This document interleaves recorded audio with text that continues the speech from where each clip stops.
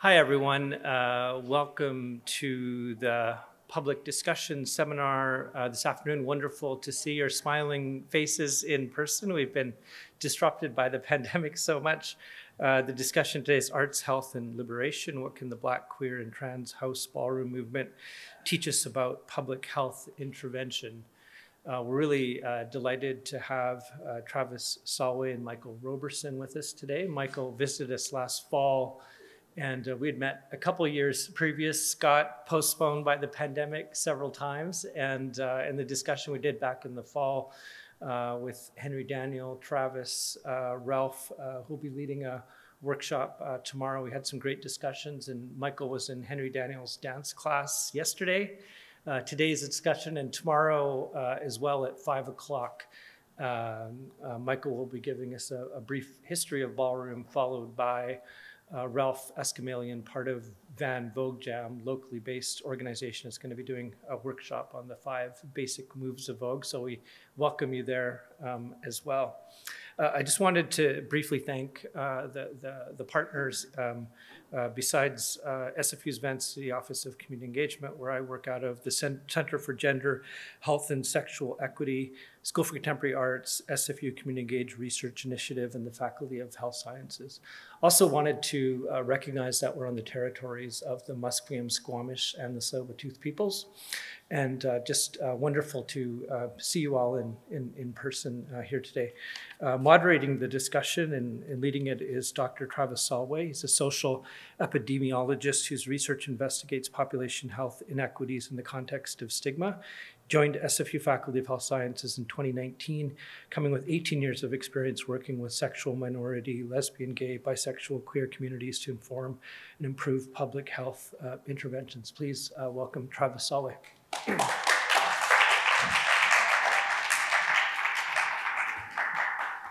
Good afternoon. Thank you all so much for coming. I'm bouncing up and down all day because Michael's here, and I'm so excited to hear him speak again. You're really in for a treat. Thank you for opening us in a good way and acknowledging these lands where I am an uninvited guest and settler. I want to just make 2 quick remarks wearing kind of my public health hat and say a little bit about why I think what Michael has to offer us says a lot and gives me a lot of humility and hope when it comes to what Ballroom has in terms of not only liberation and a response to multiple systems of oppression and a beautiful expression of culture and history, but also as a public health intra-vention. And when Michael was here last fall, he introduced me to this term, which was coined by Marlon Bailey, is that right? So Marlon Bailey, who wrote his dissertation at Berkeley looking at the ballroom community, and he defined intervention as a public health action. So whereas an intervention you would think of as something that we tested it, we found that it works, and now we're going to go and introduce it to this community, and hopefully it will take, and hopefully it will result in some sort of public health improvement, however defined, but always with this kind of external framework of what is the outcome we want and what is the problem. Whereas intravention is really about the community itself. It's conducted and sustained through the practices and processes of communities themselves. And I think that offers a really rich and powerful alternative, at least to the public health interventions I've seen roll out in my experience. The other thing I want to reflect on really as a matter of positionality and the question of kind of whose stories and whose histories kind of make it into our consciousness as queer people, particularly from my position as a white person who is within a society and a system that continually is blind to lots of histories owing to white supremacy and focus on particular narratives of queer history. And when I was just telling Michael, I heard him in conversation with Jonathan Gibbs. If you haven't heard Jonathan Gibbs' podcast, it's phenomenal. And in it, Michael, you traced the roots of ballroom. My kind of, as with Jonathan, my kind of like introduction to the ballroom scene was through Paris is Burning, and that's one lens on it, and you're going to hear from Michael, I think, a lot of complexity and critique around that. But, rather than, and so in my mind, I connect that history that I see in Pose and in Paris is Burning to 1980s New York, just after gay liberation, in the context of the AIDS epidemic. And what you said is, no, we can trace the roots of ballroom to the Great Migration, to the Harlem Renaissance. That ballroom really has a particular meaning in the context of Black history, which is something that I hear from Indigenous people a lot too, when we try to co-opt these ideas, things like Two-Spirit, and realize, no, this only makes sense in the history of Indigenous people. Likewise, I think what we're going to hear is really something powerful about those intersections of race and gender and sexuality. So I won't say any more because I'm just so excited to hear from Michael. Just two kind of housekeeping pieces. One is Michael, if I understand, you can reiterate this, welcomes questions throughout the session, so don't hold back. And when you have a question, if you could just raise your hand, because we are recording this, and it's nice for us to have your question on the microphone so that people who are watching later can hear what was asked. So Alia and Steve, who are in the back, will very graciously come around with a microphone when you have your hand up. And with that, I'm going to turn it, I want to read Michael's bio, because it's a fantastic bio. I have to. Okay, there's a few sentences. It's fun. Okay, Michael Roberson is a public health practitioner, advocate, activist, artist, curator, and leader within the LGBTQ community, as well as an adjunct professor at the New School University, Lang College, NYC, and Union Theological Seminary, NYC. He's an international art and politics consultant and member of the international sound art collective entitled Ultra Red. Okay, one last thing, which is, although Michael has not himself watched this TED Talk, I highly recommend Michael's TED Talk, where he talks about the underground Black Latino LGBT house ballroom community. This was entitled, "Ballroom Has Something to Say to Teach the World about Being Human, the Struggle for Freedom in the Face of Catastrophe." So with that, please join me in welcoming Michael Roberson.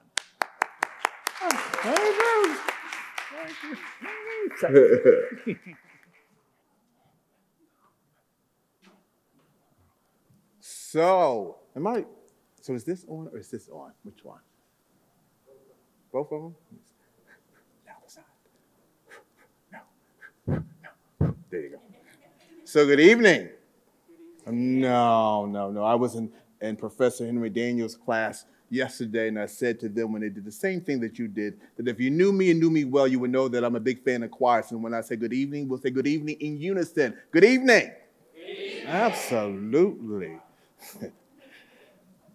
Yes. It's so very interesting to see these bios and pictures and the way we pose. I was like, who was that child up there with that Brooklyn We Go hard hat on, right? But I'm going to begin this. My hyper-fantastic imagination. Oprah Winfrey is my mother, and Dr. Cornel West is my father. So you're going to get both of them, at least my attempt to do both of them. And I want to begin, I say that for a particular reason. I want to begin with just a short blurb from Dr. West when he wrote his book, The Black Prophetic Fire, looking at 6 particular figures. And he asked the question, formulated a question. And this was in the midst, at the beginning of Black Lives Matters and Trayvon Martin. He asked, are we witnessing the death of Black prophetic fire in our time? Are we experiencing the demise of the Black prophetic tradition in present-day America? Do the great prophetic figures and social movements no longer resonate in the depth of our souls? Have we forgotten how beautiful it is to be on fire for justice? This is where we're going to have this discussion tonight. And I'm going to attempt to lodge this conversation, not only from this place, but through these 3 queries. One is a philosophical query. What does it mean to be human in the struggle for freedom when you're faced with catastrophe over and over and over again. The great Greek philosopher Montaigne said philosophy is about learning how to die. The second one is a theological one. What does it mean to be fully human and fully divine? Particularly when you've been told that the essence of your being is not situated in the image of God. And the third one's a political one. Ella Baker, great civil rights and labor movement, she said, who are your people? That if the organizing we do is not connected to a people, then it's moot. And how do we begin, particularly as marginalized people, move away from organizing around the right not to die and move towards the right to live? Those are two separate things, be real clear. So we're going to do that today. It's going to be interesting. I'm going to do my little intro of myself for a particular reason and begin to utilize a protocol that I'll tell you about in a few. My name is Michael Roberson. Of course, I'm originally from Camden, New Jersey. Camden, New Jersey is a small inner city across the bridge from Philadelphia. My trajectory about Camden is that it's hood. I can say that you can't, because I'm from there. That Camden and Detroit in the U.S. and Baltimore are very similar cities, small cities with big city problems. I went to school there, graduated from college there, applied to Rutgers University Law School twice, got accepted twice and put on the waiting list, and I got tired of waiting. Then I began working for the Camden City Board of Education as a crisis counselor, which introduced me into the world of public health.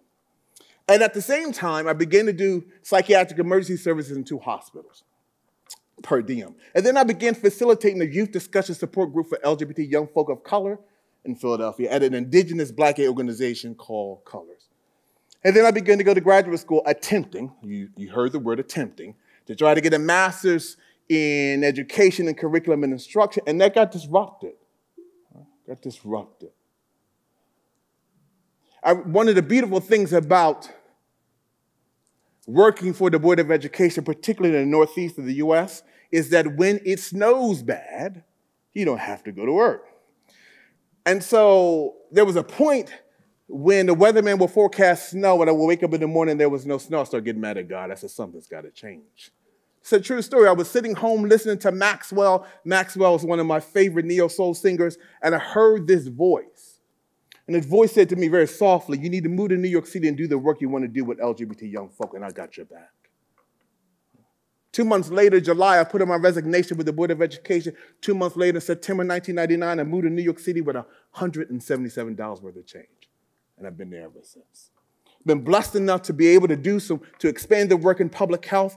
As you were talking, Travis, particularly targeting Black and Latinx LGBT folk around HIV prevention.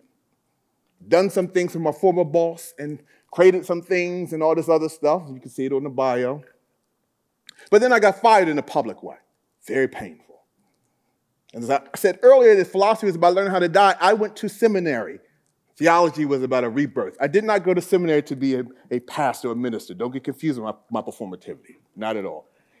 But I did want to place in conversation, as we were going to talk today, that this theological abomination narrative had a direct impact on health disparities impacted Black gay men. That you tell a folk that the very essence of who they are is antithetical to God. Their body is a problem. I talk about Du Bois, what does it mean to be a problem? And then you ask them to engage in protective factors of a body they've been told is no good to God. It made no sense. I had witnessed, particularly young Black and Latinx gay men coming into the office, getting an HIV test and coming out negative and going, shh, not shh, because I'm negative, shh, because it hasn't happened yet. Because of belief, they begin to internalize that they were predisposed to become HIV positive, not because they were engaged in any riskier sex than their counterparts. Research says that. But the intersection of being Black and gay means HIV. And I wanted to help change that narrative. So I went to seminary, got some degrees from Union Theological Seminary, and for the past 10 years, along with public health, I've been doing race, sexuality, and theological work through the Center for Race and Religion and Economic Democracy. As Professor T, I'll call him, as Professor Travis said, that I also am a member of an international sound art collective called Ultra Red, and we're going to use Ultra Red's protocols in this discussion today. An ultra-red emerges out of the ACT UP movement. And our ability, our desire was to use sound as an investigative tool. And that's what we're going to do today. The listening is the first condition to organizing. That's a political statement. I'll be theological a little way. The listening is the condition, cosmologically, to hear the universe's voice, to hear your own voice, to hear the voice of the ancestral cry for freedom. That's what we're going to do today. That okay with y'all? So, yesterday I was in Professor Daniel's class. I asked the question, what's the first thing that comes to your mind when you hear the word ballroom? And when people began to speak, I understood that they were not talking about the people I was about to talk about. So it's always my intent to use videos to demonstrate the house ballroom community. And one of the things we'll do is we'll bring the ancestors in the room. It's sort of the Black tradition. Because this community, as we'll talk throughout this night, are on intimate terms with death. Over and over and over again, oftentimes there's not an outcry from larger communities. So I'm going to play 3 videos back to back to back. I played them for Professor Daniel's class yesterday, and I'm going to ask you to think about just 3 propositions, real simple propositions. All right? What did you hear? What did you see? What did you feel? And we're going to do 2 iterations of these listening sessions, especially when I began to engage in this analysis around HIV surveillance between 1981 and 2021. We'll do that as well. So again, I'm going to ask you 3 things. What did you hear? What did you see? What did you feel? Let me ask another question. Anybody who watches RuPaul Drag Race? Yeah, I saw them hands. They say, yes. As I said yesterday, one of the things I will always do is lift RuPaul up for what he's been able to do. I remember it must have been 1993. I was sitting home watching Black entertainment television, and I saw RuPaul's video, Supermodel. I said, this is a different day. All right? So what he's been able to do, particularly to place this cultural production in the landscape of the larger imagination. I offer a critique as well. And the critique is that the Drag Race, though wonderful, is lodged between a white queer lens. That when I was younger, that these performances were almost always done by trans women. We just called them drag performances because we didn't have language called transgender to call them. And they were usually always on a Sunday. That's not accidental. This is the day that we were systematically pushed out of church. So the club became our church. And the performer became, I used to go to a Baptist church, became like the Black woman I went to see sing every Sunday with the voice. I call it a hermeneutics of the body. How one reads text, contextualize pain and joy and desire. But there's a critique to be made there as well. Because what we tended to do was to use trans women as spectacles, like we do women. Perform for us, for our elation, but that when the lights go down, we were not interested in full humanity. We're going to see a trans woman named Princess Janet, who performs who lip syncs a song called Rhythm of Love. It's at the beginning of a play that we did. And what's remarkable is that we had no idea that her body was riddled with pain that she was experiencing through cancer. She performs for us anyway. She winds up passing away. And every time I get a chance to show this performance, bring her in the room, is to demonstrate that we all oftentimes sit in our privilege. Me, as a doubly marginalized Black and gay man, sit in a patriarchal privilege that allows me to still be here, her not here. Okay? So let's do this. Now, let me put this out. Now, I am the most technologically ignorant person there is. And so, we're going to, I did that. Wow. Oh, wow. I did that. So we're going to watch, first we're going to watch a PSA It is a PSA about Black trans lives, House Lives Matter. It is a spliced up video of a performance we did called Heavenly Bodies, just posing the Met Gala's Heavenly Bodies. Then you'll watch a video that memorializes house ball ballroom community, people who are no longer here, and then you'll watch the performance, and then I'm going to open it up. Let's do this. That's right. That's right. Please don't mess up. There'll be peace in the valley for me someday. There'll be peace in the valley, Lord, for me. Oh, yes. There'll be no sorrows, no sadness, Lord, no troubles will be. There'll be peace in the valley for me.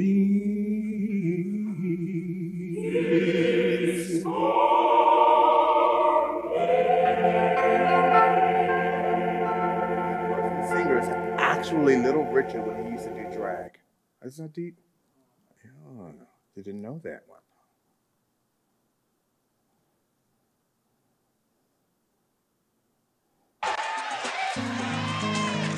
Get off the floor. Learn it and learn it well. Somewhere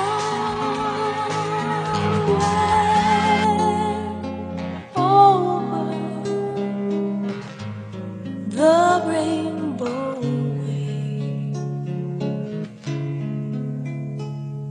up high in the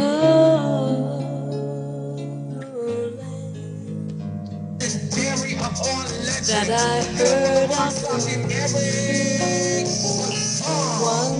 a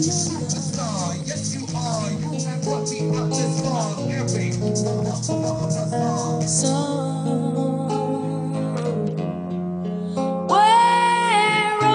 over the rainbow skies are blue, and the dreams that you dare to dream really do come true. Someday I'll wish upon a star and wake up where the clouds are far behind me.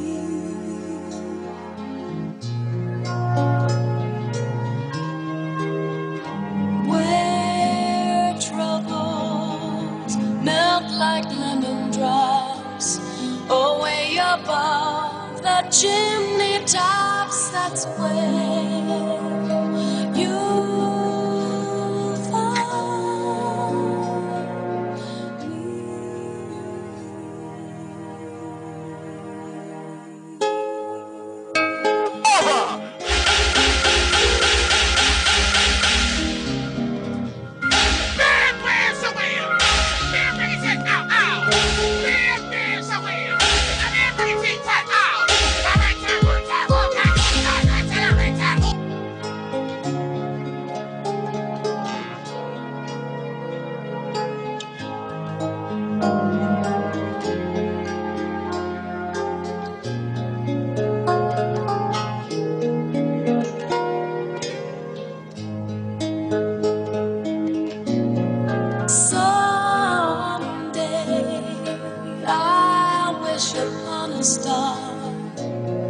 and wake up where the clouds are far behind me.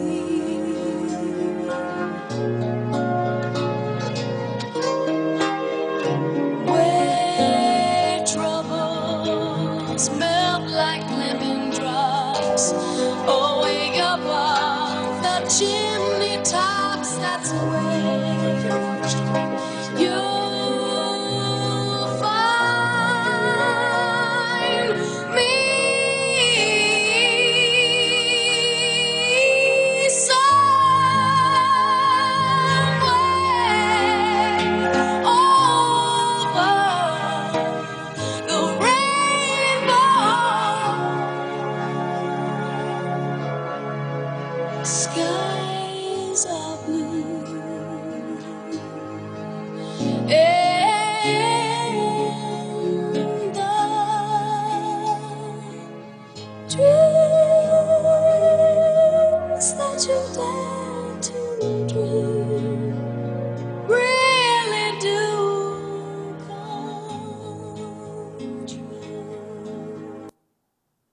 this last one is Princess Jeanne and her lip sync performance of Rhythm of Love.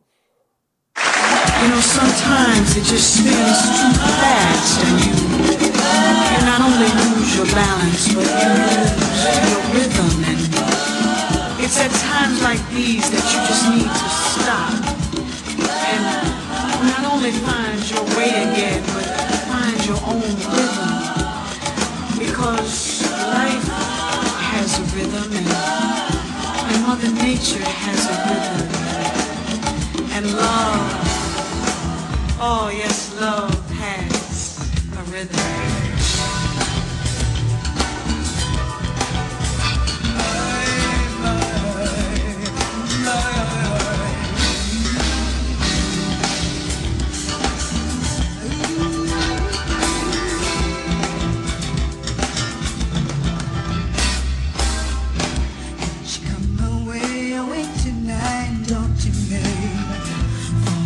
From all the world's insanity, fill her heart with music tonight.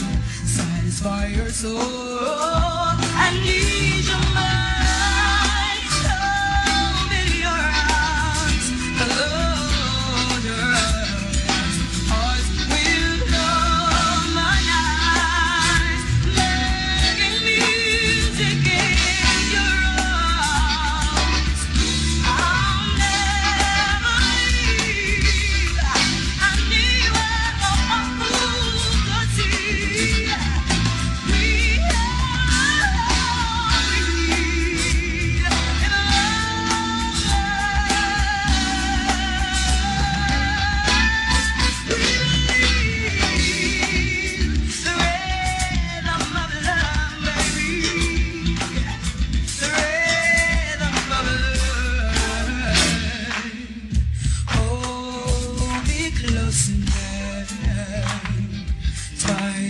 Trouble, there's no doubt.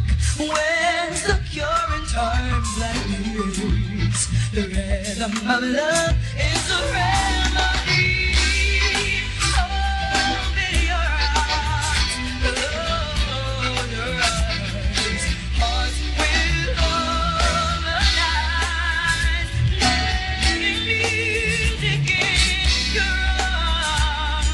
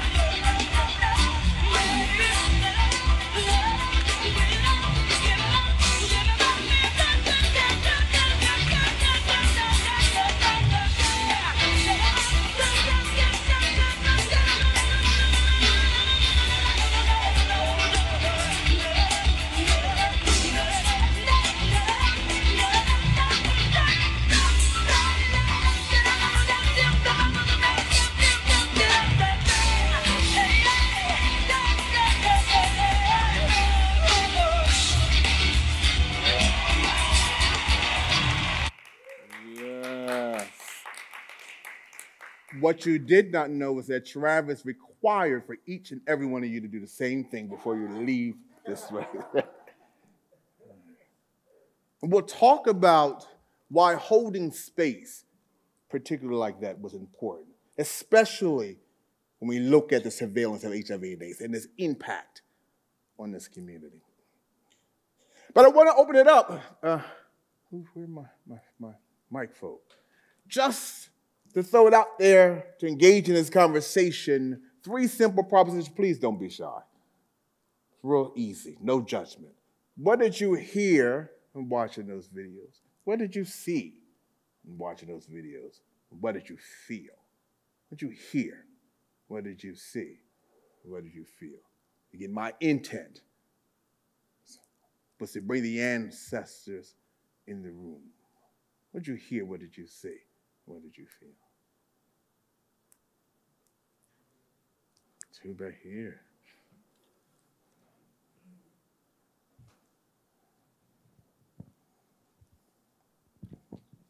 So what I heard was, actually I'm gonna start with what I felt was like empowerment.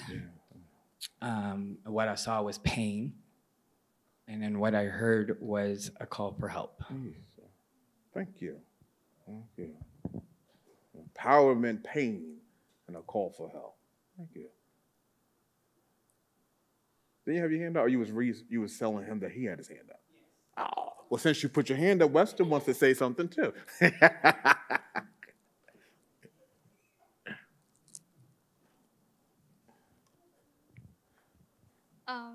Well, first of all, for someone who's supposedly technology inept, you did well. Thank you. You did great. I was seeing these and I was thinking, why did you choose them? Like, they're so different at first glance. I was like, one is so full of energy and just so dynamic and taking up space, and the other one just made me feel so sad. I'm like, oh my God, I'm gonna cry. And then I realized that's exactly what it was in that moment, and like maybe still is now, like just especially at the peak of the AIDS epidemic, and just like people dying all around you, and just reclaiming this voice and this space, and just the absolute effort that goes into just spreading joy when you're surrounded by such sadness is just like this incredibly powerful and brave and almost unbelievable thing to do. That's what I was thinking. It was beautiful what you were thinking. Let me keep the mic for a minute, because one of the things that you said that I think is absolutely so important is we're going to talk about today, this notion of the peak. Who are we? Who's the peak we talking about? So we're going to we're going to put it in tension. So I like the fact of what you just said. So thank you for that. Thank you. Who else? A couple more. What did you hear? What did you see? What did you feel? There you go. My great colleague Robert Simber says we need to go beyond the safe space and go to the brave space. So go ahead, brave woman. I think it depends on which video we're talking about. You can say all of them if you want. In terms of what I heard. Okay. You know, what I saw in all of them was resistance and resilience, and a bit of grief. What I heard, depending on which one we're talking about, is very similar. You know, there were pieces of grief there. I would say in the last one, though, I heard a lot of reverence. Yeah. You know, in spite of the pain and that joy, and the type of resistance that can come from joy and community. And what was the last thing? What did you feel? Gratitude. Like, as a trans woman growing up today, like the only reason why I'm here still is because of all of that. I would argue that the only reason I'm here is because your people were forced. be real clear that one of the things we'll push Oh, back the on gratitude is for the trans That's women. right, that's right, that's right. Because be real clear, that's right, there you go. The rest of y'all get women. There you go. Because we have to place that intention to whom we give credit to, whose histories we lift up. And I'm always saying, even we'll talk about the immersion in the houseball community, but I'm oftentimes talking about the audacity oftentimes of gay men to not push back on our patriarchy and not realize that if not for trans folk, we could not have an LGBT movement. Let's be real clear. Let's atone for that lie. So thank you. Thank you. Anybody else?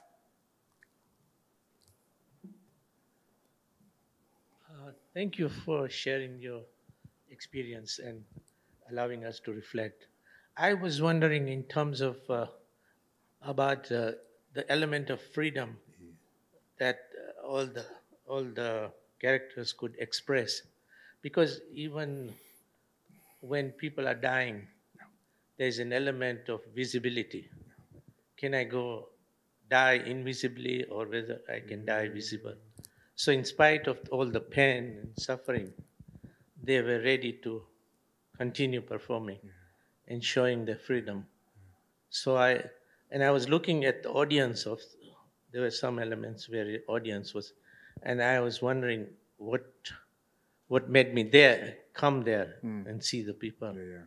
Because, and the last one I think was Solo, which there was a time when she holds the bar. And I was wondering that bar was for her support.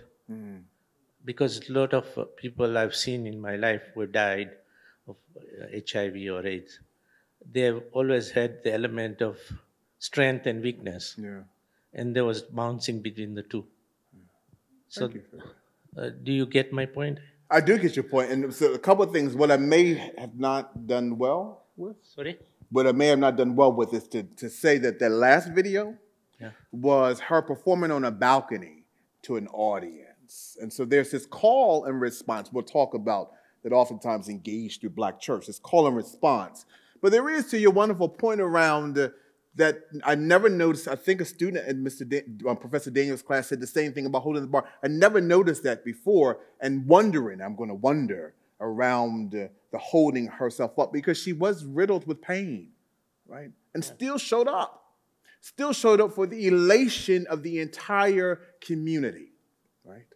And oftentimes that is the experience of many trans women in our community. So we're going to talk about that. We're going to investigate that. Thank you very much. So I want to throw out a sentiment. Zora Neale Hurston once said, African-American Harlem Renaissance writer. She said that Black women are the mules of the earth. Always trampled on over and over and over again. I oftentimes say that Black women, particularly in our community, are situated as Christ. Self-sacrificing, nailed to the cross, always having to give of herself to whole family, whole community, even to her oppressors' children historically. Nothing left for her. But if Black cis women are the mules of the earth, then Black trans women are lodged somewhere between Frantz Fanon's notion of the wretched of the earth and Howard Thurman's notion of the disinherited. And still somehow they made a way, and this way is called Ballroom. So I'm getting ready to date myself. I am a fan, have always been a fan of the Golden Girls. So I'm going to be Sophia. Right. I'm going to do picture this. True story. Picture this. If not for slavery in the U.S., if not for the Emancipation Proclamation, if not for the creation of Black Reconstruction and its dismantle, if not for the rise of Jim and Jane Crow racism and lynching, if not for the great migration of Black folk from the southern part of the U.S. moving to the northern part, and Harlem becomes a new Black Mecca. If not between 1919 and 1931, the creation of a Black radical political artistic movement called the Harlem Renaissance. If not for the Black church, I'll name it specifically, Abyssinian Baptist Church in Harlem, created a 3-decade campaign to get rid of Black queers, responding to a Dutch moral report form that said that Harlem was the most vice-ridden community in New York City because these black queers were making Harlem unrespectable. There was a campaign to get rid of them. They used the Amsterdam newspaper because they owned it, sermonized against it, used the church to do that. But there are three ways that these black queers congregated: at beauty salons, rent parties, which is nothing but to have a party to pay your rent, and drag balls. And drag balls become the largest, I call it political, I also call it theological movement of a folk who were homeless in a new space that was supposed to be their home. What does it mean for people to leave a space looking for a space of freedom and to be unfree in this free space? So my first tenet of Ballroom is that it's a black transwomanist theological discourse because it creates itself in contestation to the black church around a theology that we matter to. But after World War II, where other cities became blacker in the U.S. context, Detroit, D.C., Philadelphia, Baltimore, and Washington, D.C. I said that, right? Chicago as well. These drag balls migrate as well. In fact, there were black publications who would publish some of the pictures from these drag balls. And right afterwards, Jet Magazine would do it. There would be a sermon the next month over and against this community. But in 1967, a black trans woman named Crystal LaBeija, she resists racism in the drag ball circuit, pageant circuit. There's a wonderful documentary on YouTube. You can watch also clips of it called The Queen, or the legendary Crystal LaBeija. And she resists racism and colorism in the circuit. She walks off stage as a political movement. And there was a guy named Phil Black who whispered, the whisper is my reimagination, so I wasn't there, and said to Crystal, let's go back to the old Harlem drag ball circuit. And in 1968, the very first house was created. And why this is important, because drag ball just meant that trans women performed. We call them drag balls again because the language, the access to transgender was not there. So we called trans women drag queens. But in 67, when she resists, and in 68, she creates the very first house named after her, the House of LaBeija. So no longer was it an individual movement, but it was a political constructive movement called houses or families. We call them kinship structures. And there were 5, I call them freedom fighters, who emerged at this time. They become the mothers of the modern house ball community. Avis Pendarvis, Duchess LaWong, Paris Dupree, Peppa LaBeija, and Dorian Corey. And Dorian Corey is interesting. We saw her a little bit in the Ballroom Memorial video. Dorian Corey is interesting. I'm going to skip ahead for a reason. She died due to complication of HIV and AIDS in 1993. And she was part of the Pearl Box Review. She was one of the mothers of the modern LGBT ballroom community. And when she died, they found a mummified body in her closet. And the story goes that a John tried to rob her and kill her, and she killed him instead. And we know, if we look at the laws today, can imagine what have happened. That idea of saying that it was self-defense would have not been the case. And somehow she had the wherewithal to mummify this body.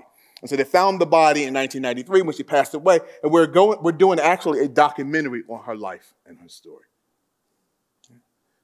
But again, through these 5 freedom fighters, we began this sort of kinship structure, and we create these houses that become political movements, theological movements, mother, father, children, because people were being disenfranchised, people were being pushed out of their families because of their sexuality, this intersection between white supremacy and homophobia in black community. And then 1981 happens. I jumped ahead for a reason. And as I said, so I have been accused of, critiqued is just a better word, of not giving trigger alerts. So I'm giving one now. Because we're going to watch a series of videos that sort of historicize LGBT organizing, 2 prior to the HIV crisis and for as a result of. Some of it can be triggering. But I'm a believer it is absolutely a blessing to be triggered, because if you're not triggered, you have succumbed to the notion that pain, particular kinds of pain, that oppression of people is the norm. It's a challenging conversation, but this moment requires it. It's a trigger alert. You'll watch about 5 videos. This is what we call listening session, ultra rad. And then I'll open it up again, what you hear, see, feel, and I'll do the historical analysis of HIV and the surveillance, particularly around the house ball community, and as Professor Travis said, and the intra-ventions that we created as a result. Is that okay? And I would tell you, I'm not going to tell you who these folks are yet. This will be part of my what did you hear, see, feel. Okay. And I would tell you my methodology and why I place these videos in dialogue.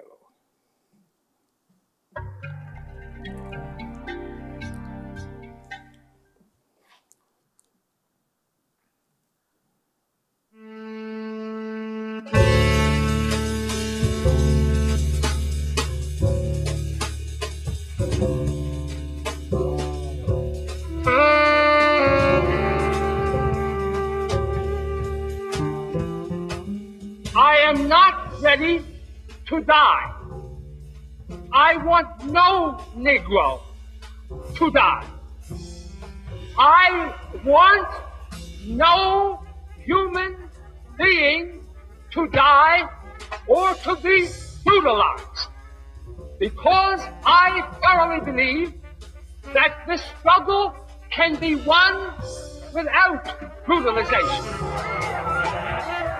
We will not tolerate the beating heart of black people any longer. We will stay in these damn streets until every Negro in the country can vote.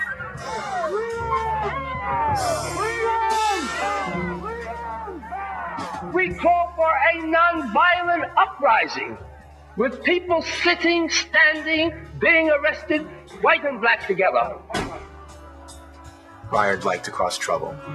He caused trouble in very banal and everyday ways, and he caused trouble in world historical ways. We have been told that we will be arrested if we stay here. Bayard's life was over some 60 years of activism, and almost every major event between the 40s through the 70s, Bayard played a role. Sit down, I can't sit down. Now won't you sit down, I can't sit down. Just start to heaven when I move around. I don't think without Bayard Rustin, the modern civil rights movement would have won half of the victories that it won. That segregation be ended in every school district in the year 1963.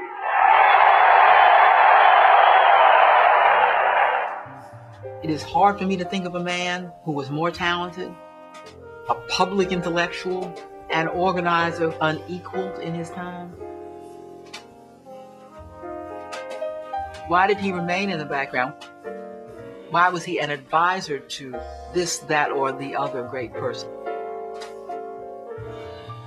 but never himself coming forward in the full measure of his great talent?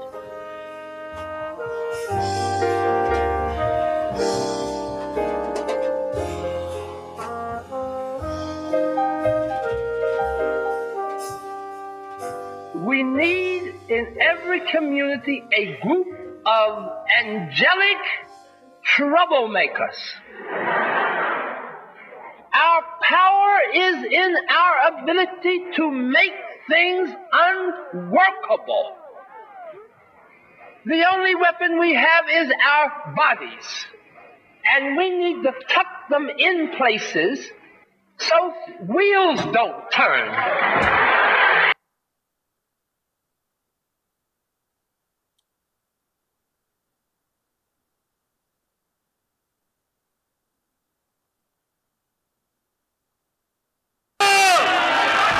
Let her speak. Just a moment. Just a moment.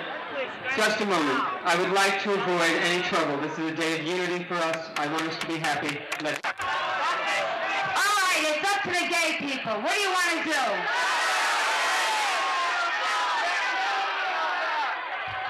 Listen, we don't know what you want. Now, do you want these people to speak? Wait a minute, please wait. Please wait. Will the people who want it say yes? That's the end of the conversation.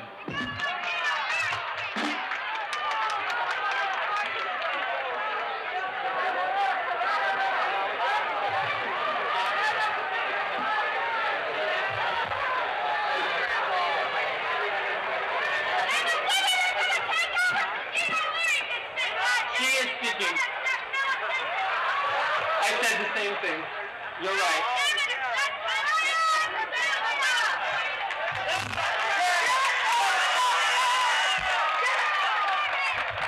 Hi, lady.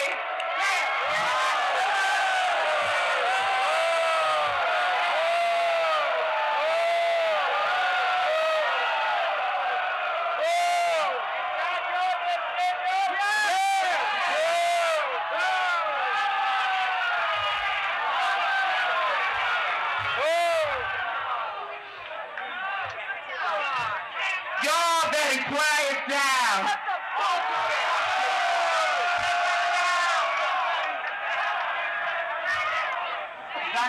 Nothing. I've been trying to get up here all day for your gay brothers and your gay sisters in jail. They're writing me every motherfucking week and ask for your help. And you all don't do a goddamn thing for them.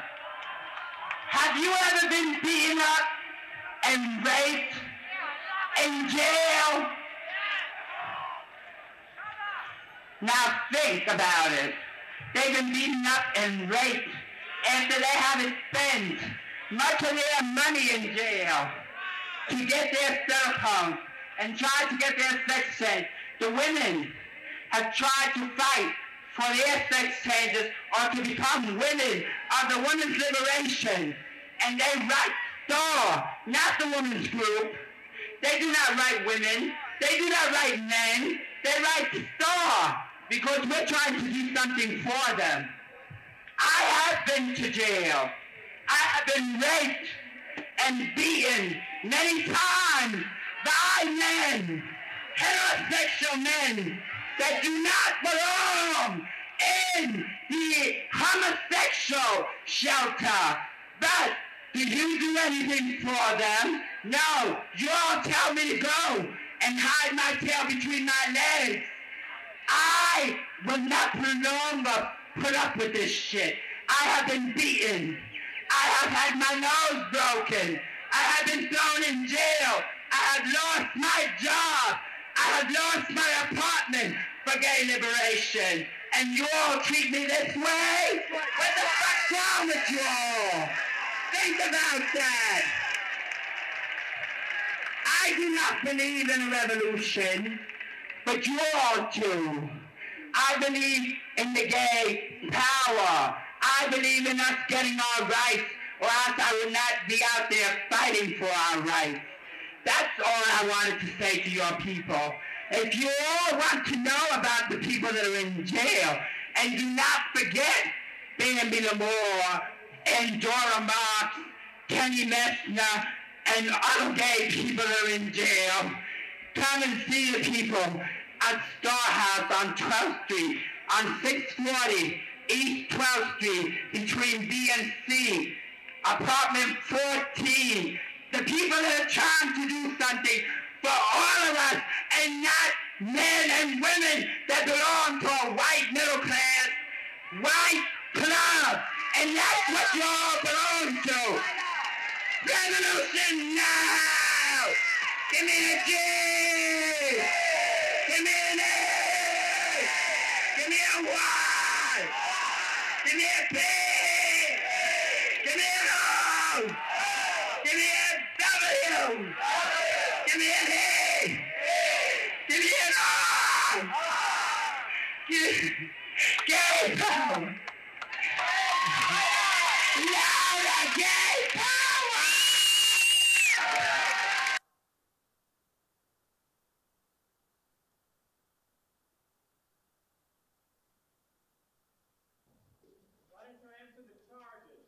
Bill, you're going to have a chance to talk, all right? Everybody's going to have Don't a chance lecture to me, you talk. stupid, lazy, incompetent shithead. Bill, everybody got the flyer. There's going to be a question and answer You period. can't just lick his ass before he talks. Shut the fuck up and let him answer. Look, there are a lot of people in the audience who want to ask and talk about treatment, and I think it's important that we allow that to happen.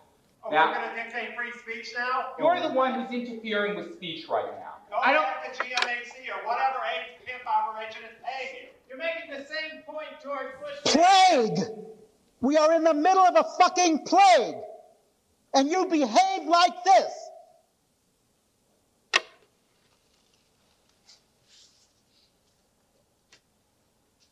Plague! 40 million infected people is a fucking plague!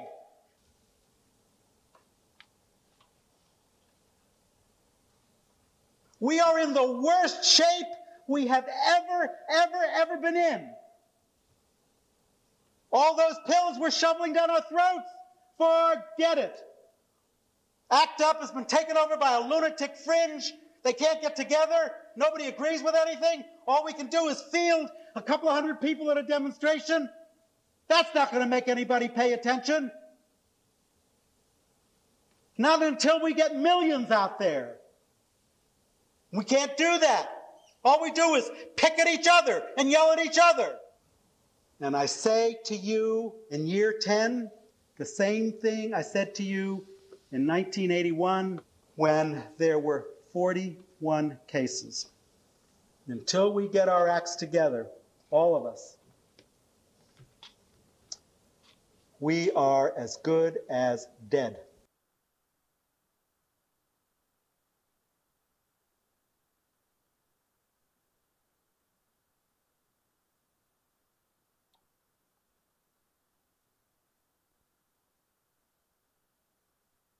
No damage is done. And if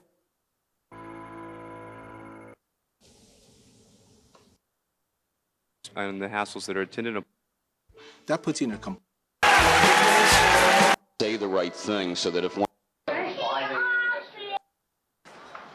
my friends, David Evans, Nicholas Kaiser, George Marshall, and my beloved brother, Dennis J. Robert R. Hackett. Philip Gregory Ellison. Terry Ronan. Michael Bennett. Donald Red. Ron Field. Tina Chow. Perry Ellis. Freddie Mercury. Peter Allen. To the thousands of other people who were made to suffer in silence.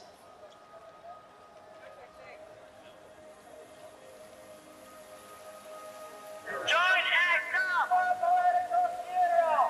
Meet at the steps of the Capitol at 1 p.m. Give a wake-up call to George Bush and Bill Clinton and Perot!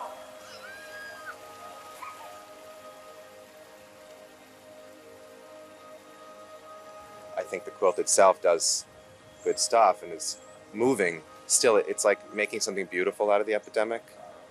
And I felt like doing something like this is a way of showing there's nothing beautiful about it. You know, this is what I'm left with. I've got a box full of ashes and bone chips. You know, there's no beauty in that. And I felt like a statement like this is like saying this is what George Bush has done. You know, this is what him and Ronald Reagan before him have done. These are our loved ones, and this is what they've been reduced to, and we're bringing them to the person who's responsible for their death.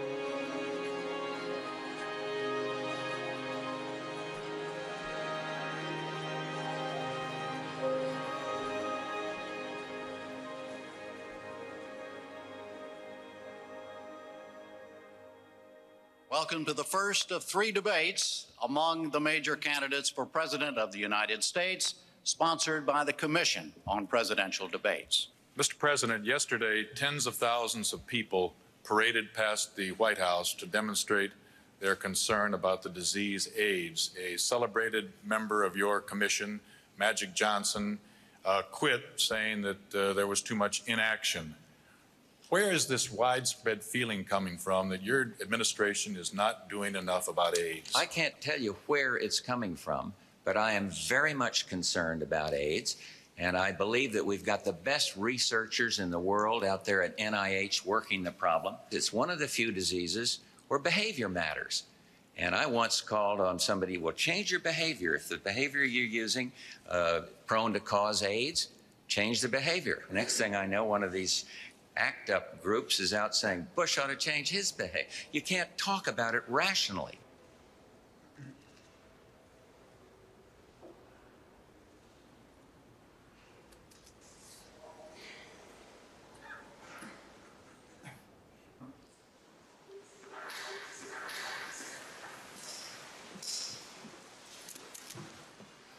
Let everyone here know that this is not a political funeral for Mark Fisher, who wouldn't let us burn or bury his courage or his love for us any more than he would let the earth take his body until it was already in flight. He asked for this ceremony not so we could bury him, but so we could celebrate his undying anger. This isn't a political funeral for Mark.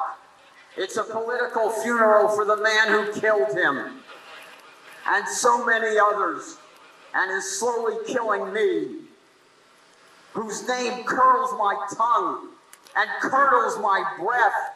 George Bush, we believe you'll be defeated tomorrow, because we believe there's still some justice left in the universe and some compassion left in the American people.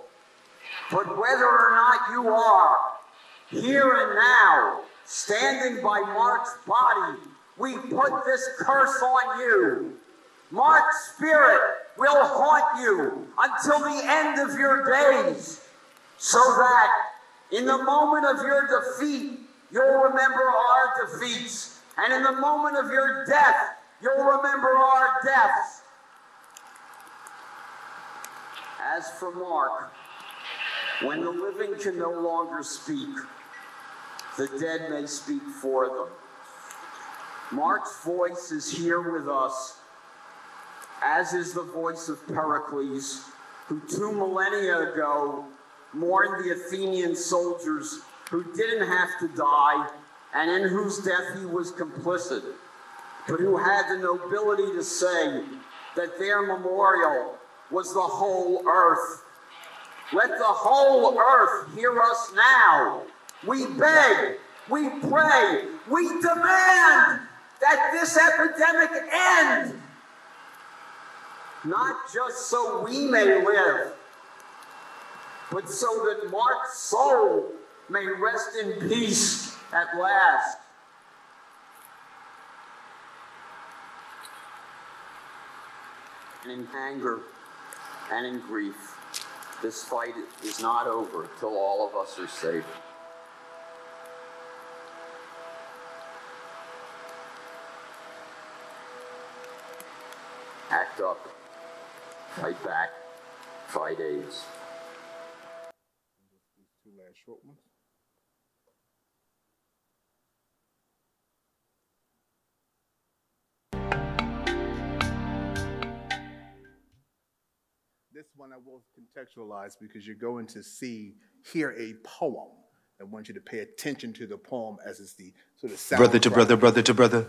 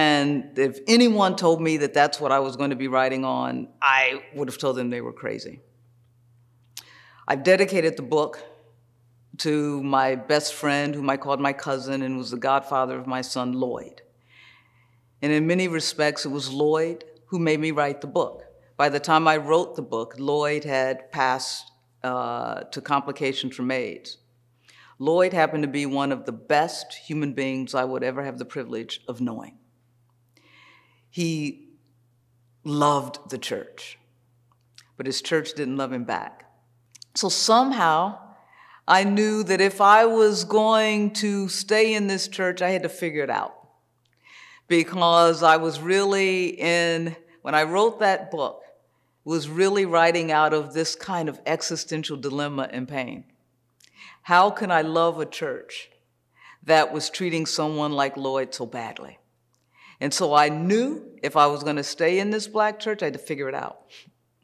And that's what I did. And so I sort of, when they say theology is faith, seeking understanding, that's what writing that book was for me.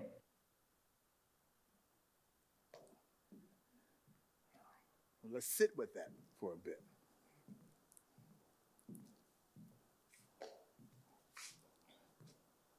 As I know that it was a lot, the intent was for it to be a lot. Because this allotness, I made up that word, is the thing that communities are feeling every day of their lives. And oftentimes don't have the space or refuge. It's part of the reason why Ballroom is so important. It's part of the reason why I showed the video of Princess Janae performing, why those lip sync performances were so important. It's part of the reason why gay clubs, at one point, were so important.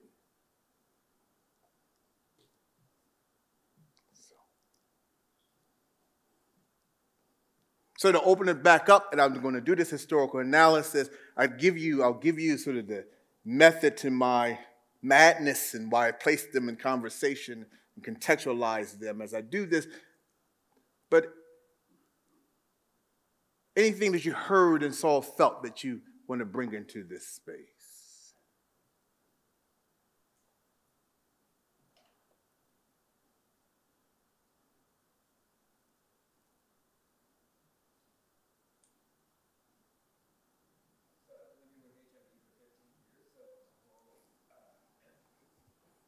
I've been living. Am I on? Hello. Okay. I've been living with HIV for 15 years, and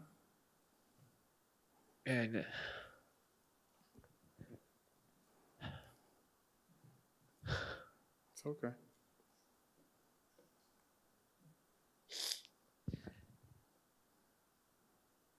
I've had to bury a lot of my family, my chosen family.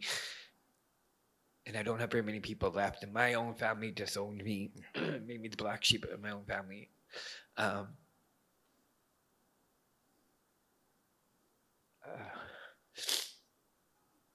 thought the one video that you had where they were naming out the names. Yeah.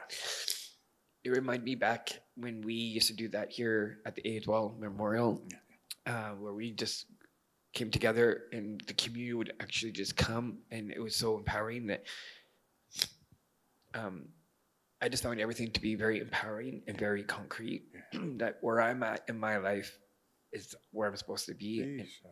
And I do drag for a living, so I'm also I'm a gender fluid individual. So I just wanted to say thank you. Yeah. I want to first honor you and thank you for being vulnerable enough to be in this space and to share that. So thank you so very much. Because you're absolutely true, right? Absolutely true. The amount of people who are no longer here, the intimate terms that communities are dealing with death under the larger eyes of the whole world, and still no outcry. I'm going to lift up the wonderful thing. So we talk a little bit about this when you use the word the peak of the HIV crisis. So thank you for invoicing that in the room. Anybody else? What did you hear? What did you see? What did you feel? I'll start with, what I'll say is I'll start with that first video, Baird Rustin. Anyone know who's Baird Rustin in the room? Yeah, always in the back. Wasn't an interesting story. So Baird Rustin, openly black, gay, civil rights, labor movement, anti-nuclear movement. In fact, in 1947, he was part of, in fact, let me back up, he was a pacifist, a member of the largest pacifist organization, the Fellowship of Reconciliation of the U.S. And in 1947, he was arrested because he, with some black folk and some white folk in the U.S., New York City, got on a bus, drove down I-95 to protest against segregation laws, got arrested. And his punishment was 22 days on a chain gang. And we know the chain gangs is when prisoners are chained by the ankles and by the wrists and forced to work in horrendous hours and conditions. And when he was released, he wrote about it, and the New York Post published it, and they got rid of that punishment in North Carolina. This is 7 years prior to Rosa Parks. He was an advisor also to Dr. Martin Luther King. And in 1960, Martin Luther King was going to march in front of the Democratic National Convention. And Adam Clayton Powell Jr., who was the most famous black politician of his time, was very envious of Martin Luther King's rise. In fact, it was his father that I mentioned earlier who created a 3-decade campaign to get rid of black queers. This is going to make a connection for you. And so Adam is sent by the white Democrats to talk to Martin Luther King and say, you cannot march in front of the Democratic National Convention. Now, I'm going to reimagine the conversation. It didn't really go like this. Martin Luther King said, oh, yes, it did. And so Martin Luther King said, yes, we are. He said, no, you can't. Yes, we are. And he did say this, that if you do, I'm going to put out a rumor that you and Bear Rustin are lovers. That's not I didn't make that story up. It's absolutely true. And because of the fear of homophobia and what it would do for the movement, he allowed Bear Rustin to resign. Until 1963, they brought Bear Rustin back, and Bear Rustin is the organizer of the 1963 March on Washington, not Martin Luther King. He was the speaker. This openly black gay man. Oftentimes, I talk to young LGBT black folk, particularly, and black folk who identify as cis and hetero around homophobia in the black community and say I'm confused by it, particularly when you talk about freedom movement. Because the most emblematic event around the black struggle for freedom in the U.S. context post-slavery is the 1963 March on Washington, organized by an openly black gay man. Right? The most emblematic event around the black struggle for freedom in the U.S. context post the March on Washington is this moment now, Black Lives Matter. 2 were the founders of black lesbians. Now, how are you homophobic? How are you demonizing the very people that your freedom is coming from? I call it plantation psychosis. So that is Bear Rustin. The next video was Sylvia Rivera. Who knows Sylvia Rivera? Yeah, Sylvia's too important. Not that Bear was not. Right. 1969, we know that June 27th, 1969, marked this event that we call the Stonewall Rebellion. And in New York City, it was illegal for men to dance with men and women to dance with women, and particularly they would raid gay clubs and use it. They didn't have cabaret license in order to do so. And on this day, as the story is told, that the cops came to raid the club, and Sylvia locked the doors of the club. Puerto Rican trans woman. And Marsha P. Johnson, black trans woman, threw an item at the cops, and for 4 days there was a rebellion. And most of the people there were black and brown trans folk and poor white street kids. The world over knows nothing about this rebellion until 1970, because 1970 marks the very first gay pride in New York City as a celebration of it. So all gay prides, for the most part, internationally, are built on these women's back. So this was 1973, 4 years later. And she's in Washington Square Park, and she is in the midst of the gay liberation parade, and she wants to get on stage, and they won't allow her. And the folk who won't allow her they were white, radical lesbians who believed that trans women had no right in the feminist movement because they brought male energy. They were the ones who were booing. And Sylvia almost gives an omen to marriage equality to some degree. That we cannot forget those who are losing their lives, who are locked up, and you're becoming like a white middle-class club. She has oftentimes been visualized when we talk about the lexicon and histories of LGBT movements. The very next video was Larry Kramer. Larry Kramer was a writer. He was conservative at first in the 1970s. In fact, Larry Kramer believed that all of the sex that was happening in the 70s because of the freedom movement, that there was a disadvantageous effect to that. And then AIDS happened, and he said, aha, see? Until he realized that the government wasn't doing anything. This is very important because in 1980, I should have put it up there first, Ronald Reagan becomes our president. Ronald Reagan, neoliberal, cutting social programs, right? Created this false war on drugs, whispered nothing, not anything about HIV and AIDS, but one time during his presidency. We in America talk about Trump not having a national plan for a year. Ronald Reagan had none for 7 years. He allowed gay men to get infected and die. That's not hyperbole. I'm not making it up. I'm probably underestimating it. Allowed men to get infected and die for 7 years. Right? So we know in 1981 was a surveillance of 41 cases. We call them gay cancer. We really call it GRID. Gay-related immuno disease. I oftentimes ask the question, what does it mean for a community to be named, for a terminal disease to be named after a community? What does it do to the psyche and the spirit of a people? It would be as if, because there's high prevalence of diabetes in black communities, if diabetes was called black beaties.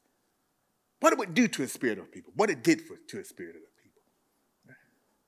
In 1982, right, we made a distinction. 1982, we made a distinction. So you can acquire it now. This is a disease that can be acquired, AIDS. And 1984 made a distinction between the virus and the disease. 1984 is important because in the US context, crack as an epidemic begins to impact, particularly black and brown communities. And as Reagan was cutting social programs, black community particularly began to organize around that.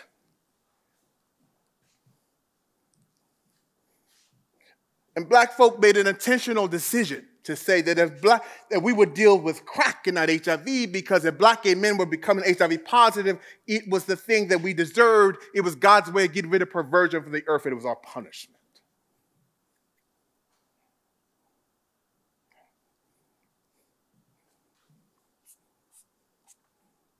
I'll jump back to 1986. 1987. ACT UP is created by Larry Kramer again. Larry Kramer creates GMAC, Gay Men's Health Crisis, becomes the very first not-for-profit response to the epidemic, and he began to realize that GMAC was too conservative in its approach and he wanted to be more radical, so he creates ACT UP as a political movement.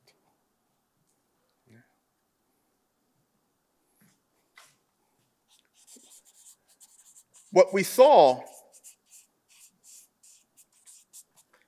in that third or fourth video was what we call the Names Project. The Names Project was to concretize the names of folks who were, to your wonderful point, who were dying for HIV and AIDS, and still no response. If you watch the video where Larry Kramer asserts very matter-of-factly that we are in the middle of a fucking plague, he says. Right? At the very end, he says what? He says, I'm going to say what I said in year 1, when there was 41 cases, then in year 10. He began with the number that 40 million people was infected. The question becomes, how do we go from 41 to 40 million people in 10 years? 10 years.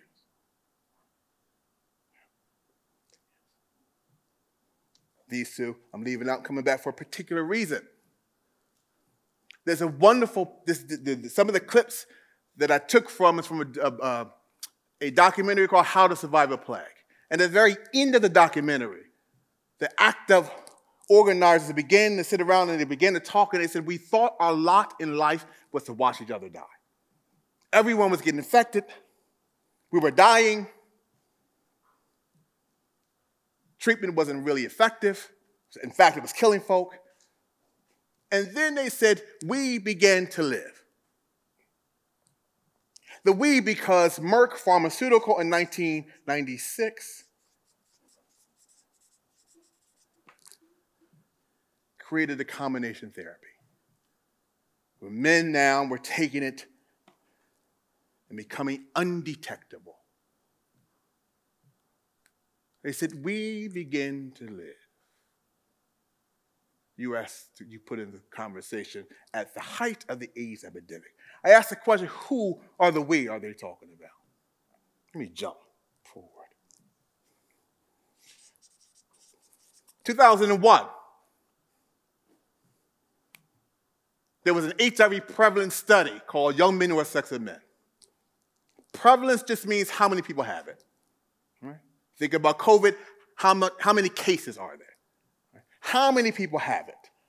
And what came out of that study was that 33% black men who have sex with men between the ages of 23 and 29 was HIV positive. 1 out of every 3. It was huge.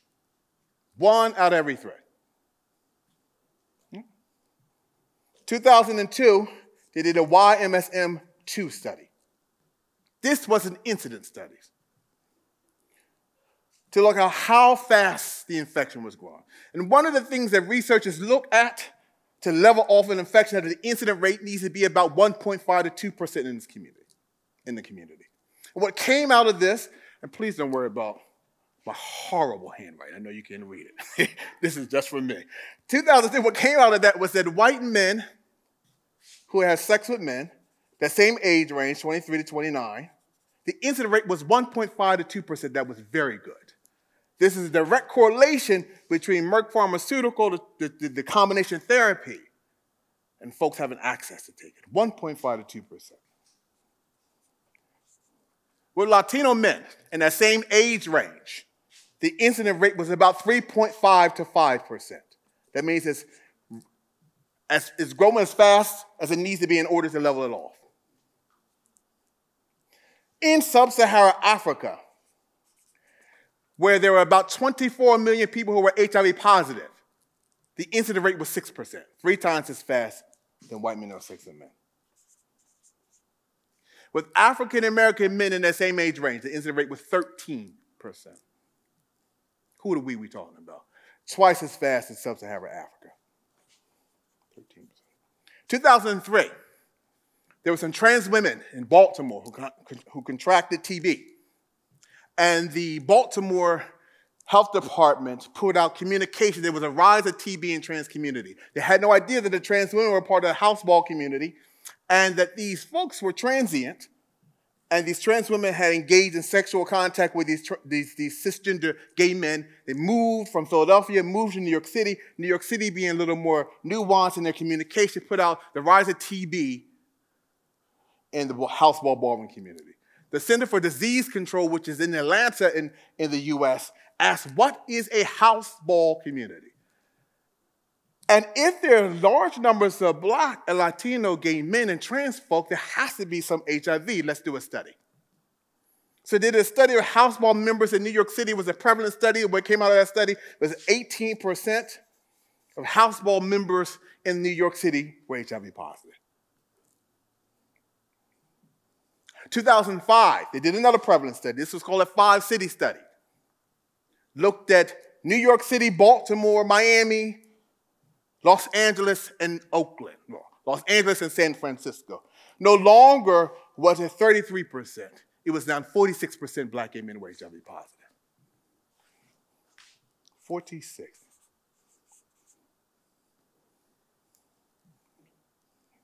In 2007, New York City Health Commissioner put out communication. There was a rise of new HIV infection rates with young black and Latino MSMs. We were not surprised. The surprise was the age. Usually when we think of YMSMs, we're thinking between the ages of 16 to 24. This looked at 13-year-olds to 21.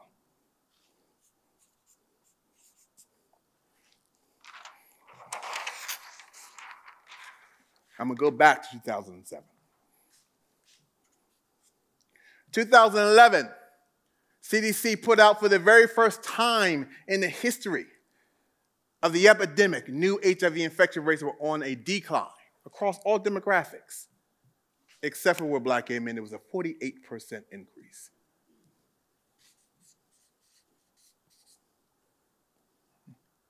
In 2016, the CDC put out communication that 1 out of every 2 black gay men will be HIV positive by the age of 40.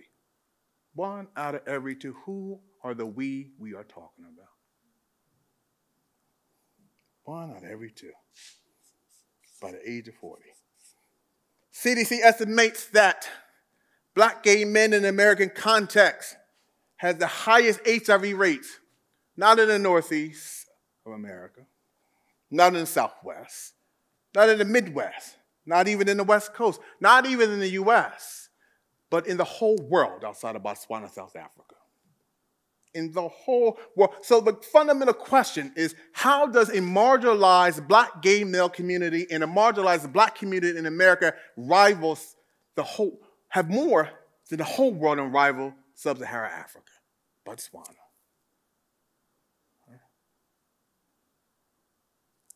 We go back to 2007, and I'm going to bring Kelly Brown Douglas, her assertion around the church.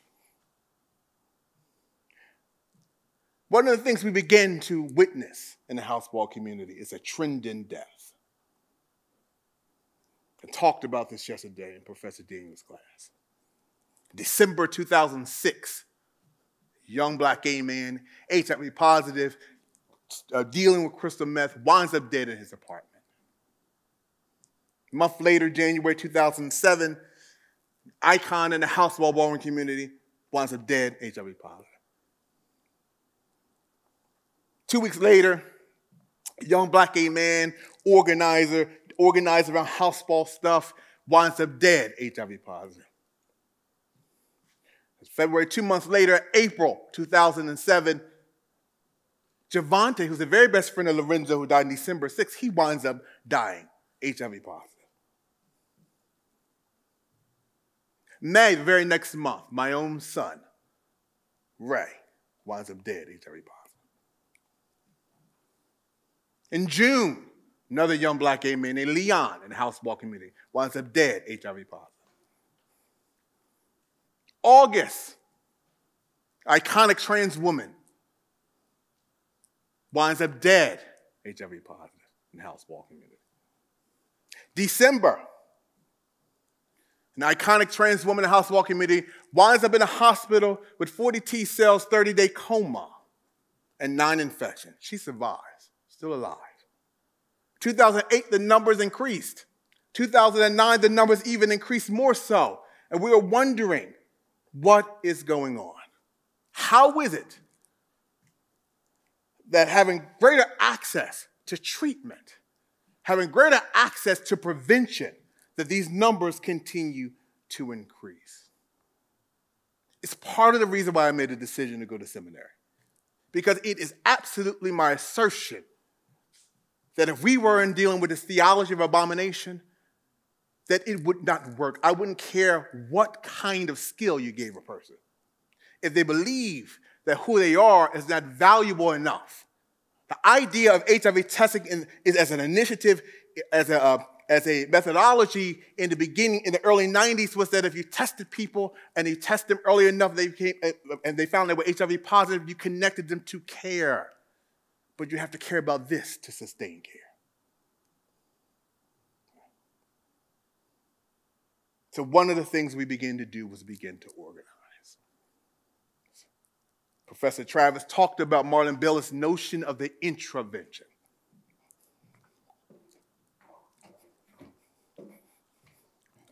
I'm not showing a video.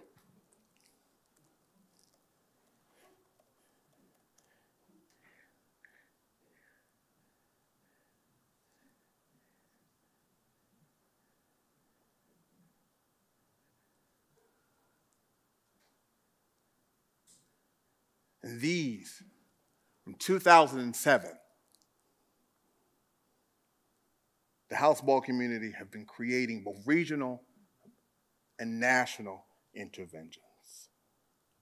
Has everything to do with, one, that we begin to see this trend of house ball members dying.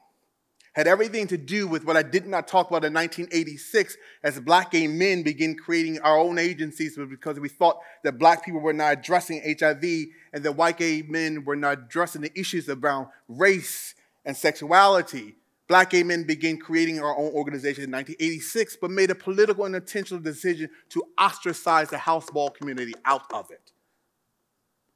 And it was my assertion or some analysis or assessment that 20 years later, December 2006, we began to see latent effect of being ostracized out of the movement. So we began to create our own. We don't have to go through this a lot. But these are some of the things that we've been able to do.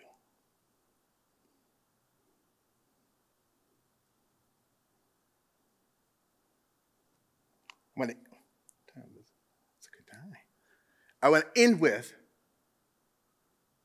I guess that was the video. This notion of why art's important. It's a young black gay man in a house ball community, a Latino gay man who was born in New York. Mother moved to Florida, got a new man. Her man didn't like the fact that he was gay. She moved him back to New York City. He lived with his uncle, and his uncle's wife found him in his room with his boyfriend. And the uncle came to his nephew and said, listen, my wife, she doesn't like this kind of behavior in her home. You're going to have to move. And he said, well, give me to the end of the week. And the uncle went and told the rest of the family that he was gay. But he added a layer and said he was HIV positive, which was not true. The young man moved out, wound up living on the streets of New York City and on the train station. Winds up going on one of the yachts, meets an older black man. The older black man says, let me take you to dinner and to a movie. So they go to dinner. Too late for the movie. And he says, come back to my hotel room. And he calls 2 other men to rape and beat and brutalize him.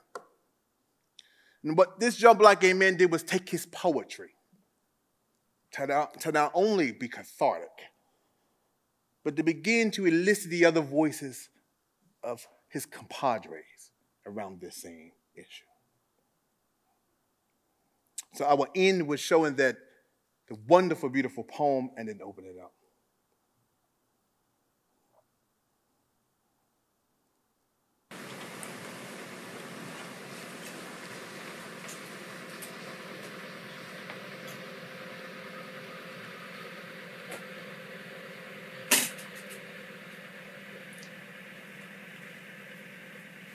You have to understand the struggle to be a part of the fight. You see, some of us fight for a cause unseen because others choose to go blind until it affects them, but my fight isn't going to end. You see, this clock of mine reads exactly this. It was 2 years, 2 months, 7 days, and 21 hours ago that I decided to own up to who I am. And it was 2 years, 6 days, and 15 hours ago that I was first judged.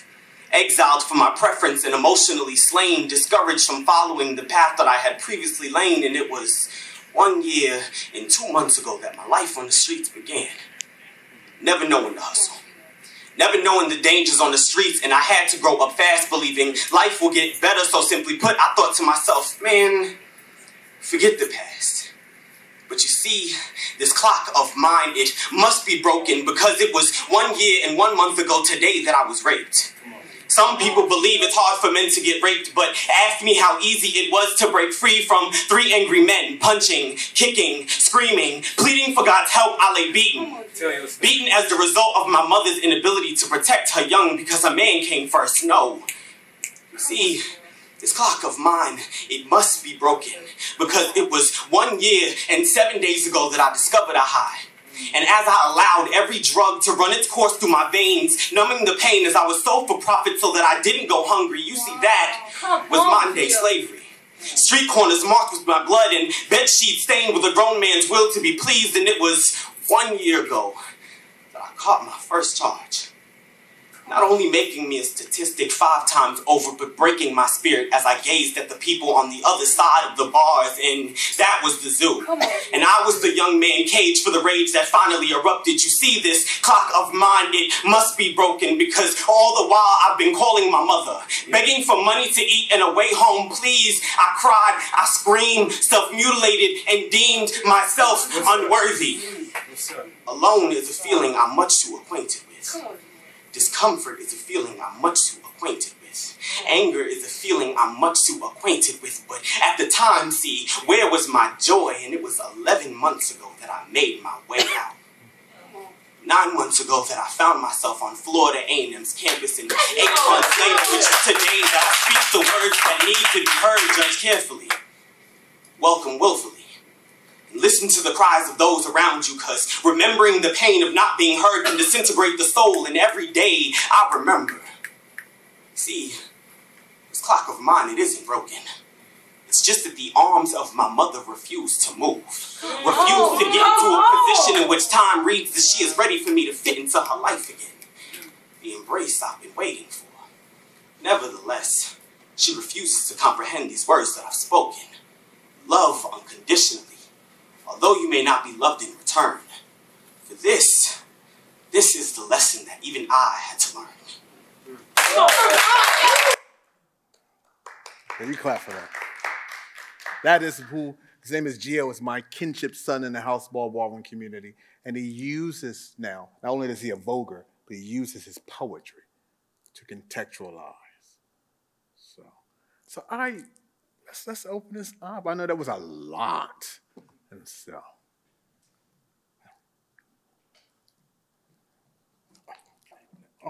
sure. Thank you so much. Yes, please applause for Michael. We'll have time for questions, but I just want to make 2 really quick housekeeping remarks. One is that if you want snacks, food, or coffee or tea, feel free to grab them during the Q&A, because it's gonna go away right at 6. And we also have to leave the room at 6, but I imagine there will be some conversations and folks will have other questions for Michael if you're willing. So we might have them just outside the room. Don't be offended if I start ushering us out at 6. So with that, yeah, Q&A. So we have 9 minutes. Any comments, questions, concerns, things you did not get? Yeah.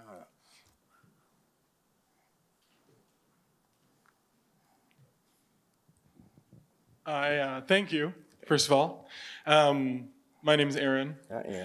I grew up in the Baptist church in Canada, and my grandpa was a reverend, and I almost want to call you reverend because when you grow up in the church, especially the Baptist churches, has this charismatic movement where the Spirit is very much a part of the emotions of the whole part. And what I notice about the way you speak is there's this fusion of ministry in how you speak, and how one of the things I appreciate about the sermon notion is that it moves people from point A to point B, and that's its power. And I saw it repeated in some of the videos, in particular of the lip sync videos, because she moved that audience from silence to motion, but she barely moved. And that was, I think, it's some of the power of how you're doing what you're doing, and how I see this, the way that the church has given Black folks the tools to move people through this kind of sermon-like exchange. And I just wanted to say that was one of the things I saw, heard, and felt, and I appreciated it. So thank you. Well, first of all, you got a remarkable voice. I hope someone has told you that before. Your voice is remarkable. I was the one singing in the church growing up. Yeah. But like the very white version of yeah. So that's number one.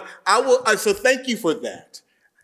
My response to what you said, I think you're absolutely right. I oftentimes say the reverse, that Black folk gave the church the voice, right?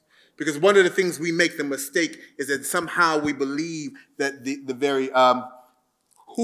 there's an ontology of Blackness, this diaspora, that has nothing to do with the church. but it infused the church. And sometimes we make the mistake in giving credit to the church. And it is, I love what you said, because it is my distinction between theology and religion.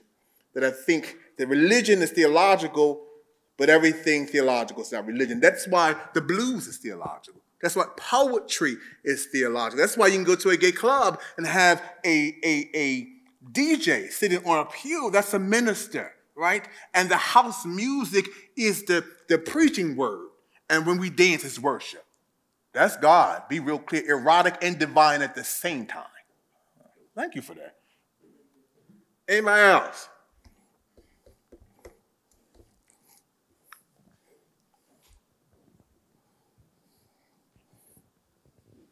Thank you so much for that brilliant lecture. I mean, it was just brilliant. I was just really curious about, I know your focus is on Black and Latinx men, but I was just wanting to hear your thoughts about the role of cisgendered women in the sort of the ballroom culture, but also in terms of the kind of erasures in terms of women and AIDS. Yeah. So my focus isn't on Black Latin men. It was just this one. Yeah. But ballroom is predominant in a U.S. context. Ballroom is predominant. If I was doing a history of ballroom, this would be kind of a different conversation because I would talk about particularly in the mid-90s where you begin to see explosion. I've been in a house ball community now for 28 years. And when I first entered the scene, there was only 4 cities: New York, D.C., Baltimore, and Philadelphia. And then you begin to see an explosion. And so in the U.S. context, it's predominantly Black and Latinx. But ballroom is in Paris, France, which is predominantly Black migrant folk. It's in Sao Paulo, Brazil. It's in Russia. It's in Sweden. It's in Mexico City. It's in all of these other places. But to your wonderful point, initially, so women, cis women, have historically always been part of the houseball community since the 70s. And a lot of the cis women at first, in fact, there's more relationship historically with cis women who identify as heterosexual first than lesbian women perform. And that has everything to do with particularly Black gay men's relationship to cis women. And so in that sense, absolutely yes. The other thing is that one of the things I think that we make this misnomer and mistake is not, when you think about a U.S. context, right, in the landscape of the U.S., the disease burden goes Black gay men, Latino gay men, or Black men, sex men, Latino sex men, and Black women. And we have very little conversation around that dialogue. And in fact, the kind of conversation we have is usually a misnomer that Black women are increasingly becoming infected because their men are DL. As opposed to Black women are increasingly becoming infected because Black women as Black girls are told to be powerless around sex negotiations, regardless who you're sleeping with. The last thing I'll say about this is kind of last thing, is that, so I got a lot of stuff from How to Survive a Plague documentary. It's one of my favorites. But a better documentary, even though it's one of my favorites, a better documentary is United in Anger, because it's by lesbians who critique the patriarchy and act out. It's a great documentary. So thank you for that question. Thank you so much. Anybody else? Was that you who said fuck you to Bush? That was me. I was really upset, and I didn't have a tomato, and like, this is SFU screen. Yeah, I was like, oh girl, I was like, did she say that? Well, first of all, shameless self-plug, but if you want to know more about research surrounding cis and trans women living with HIV, please check out Shauna at cdc.ca. That is a longitudinal study focusing on cis and trans women living with HIV accessing care in Metro Vancouver. Setting that aside, I think you said you'd come back to 1986 and 1989? I did. I did say it, but I did it real quick. You didn't hear it. That was my fault. The 1986 was about, so as gay men Black gay men particularly critiquing Black folk on addressing crack, right? And critiquing white gay men on not doing the intersection around race and sexuality, Black gay men began organizing. So there was some community-based organizations created all in 1986. Gay Men of African Descent was the very first one. There was an organization called NMAC, National Minority AIDS Council. ADOTI was a spiritual organization that was all created. And as though it was critiquing both black community and white gay men, it did the same thing. It made a political and intentional decision to ostracize the houseball community out of AIDS organizing. This classist notion that this community was not worth. Let me back it up real quick. There's a black lesbian from the University of Chicago named Kathy Cohen. She wrote a wonderful text called The Boundaries of Blackness. It's her analysis around the AIDS epidemic, a political critique, and she asserts this. And she uses the word boundaries of blackness, she says, because that means who was worthy enough to be saved.